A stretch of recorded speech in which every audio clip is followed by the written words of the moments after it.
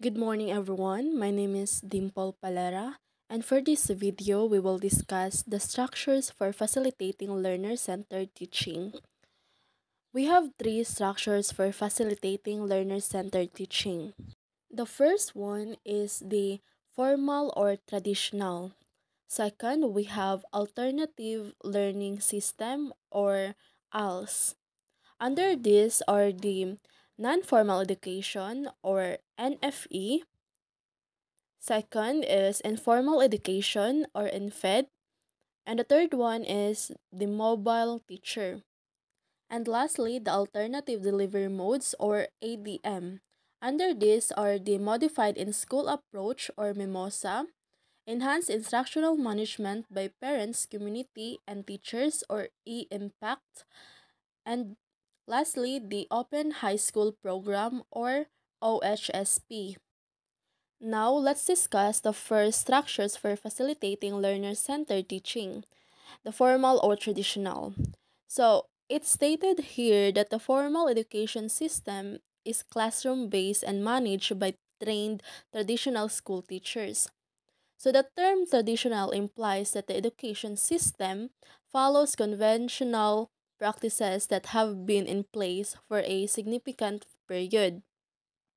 This includes relying on textbooks, structured curricula, teacher centered instruction, and assessment method like exams and quizzes.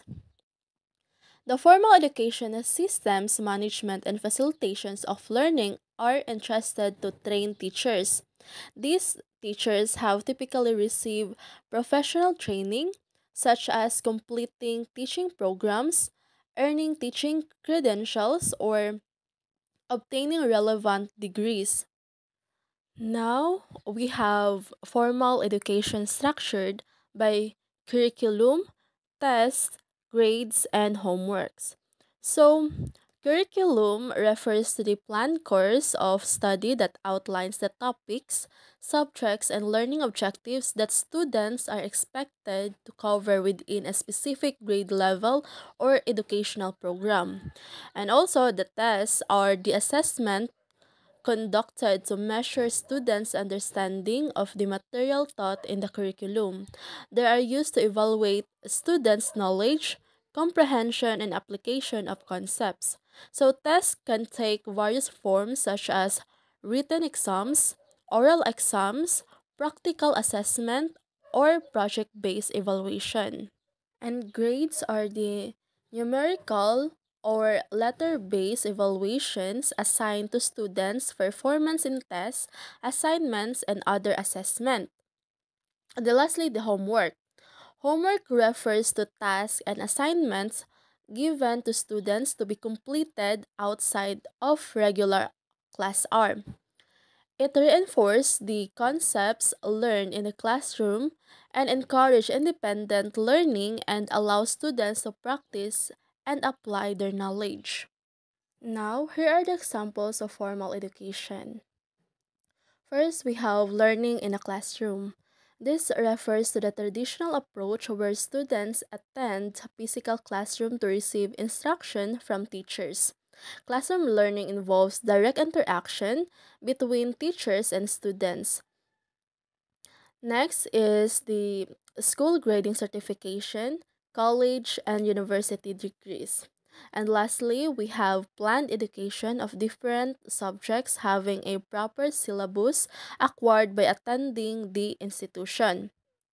So, formal education involves a planned and structured curriculum that covers various subjects or disciplines.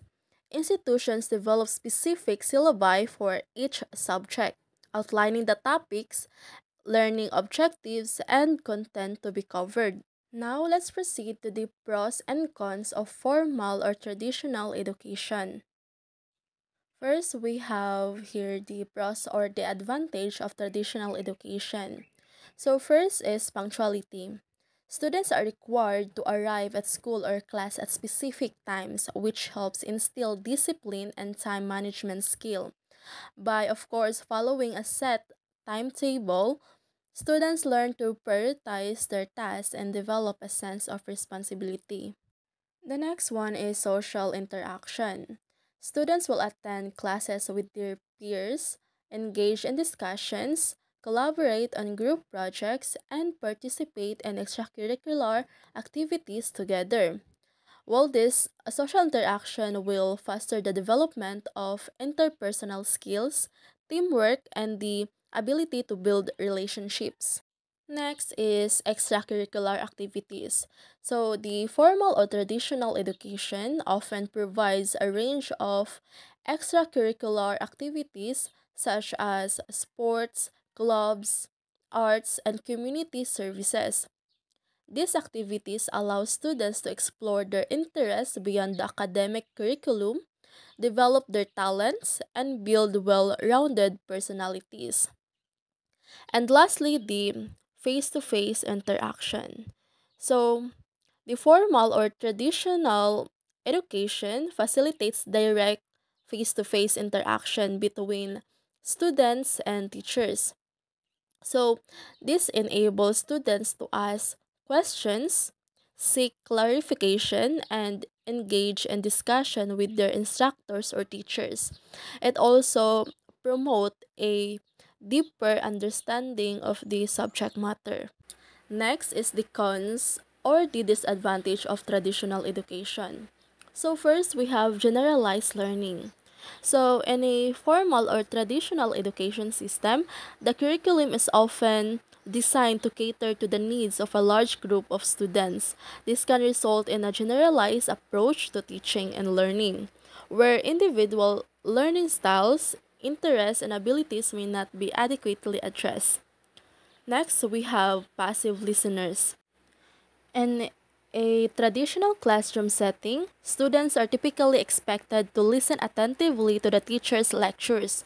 This can foster a passive learning environment where students may not actively engage with the material or participate in critical thinking.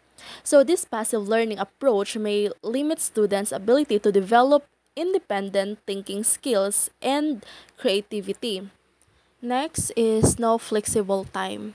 So, traditional education often follows a schedule, requiring students to attend classes at specific times throughout the week.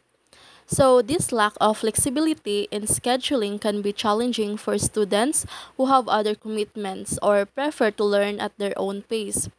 It may also limit opportunities for students to explore their personal interests or engage in extracurricular activities outside of the set timetable.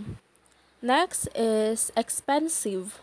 So, traditional education can be costly, particularly when considering expenses such as tuition fees, textbooks, transportation, and other associated costs like buying materials for group projects.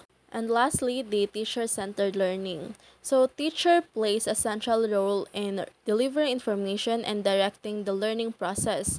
While teachers are valuable resources, this approach may limit students' autonomy and engagement.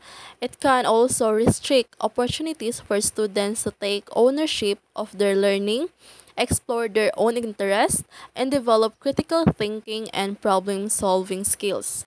So that's the end of my discussion about formal or traditional. So my other member, Miss Pombo and Miss Macasling, will further explain about alternative learning system or ALS and alternative delivery modes or ADM. Thank you for listening.